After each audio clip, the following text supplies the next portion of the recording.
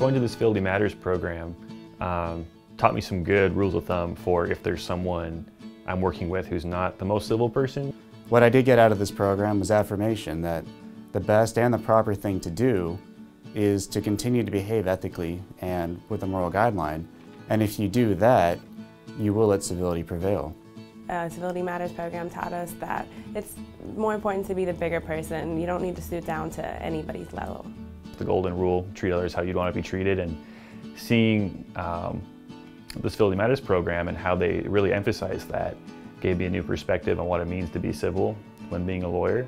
And I will say that it is reassuring to hear from a group of accomplished individuals who all attribute their success to their ethical behaviors and civil practices.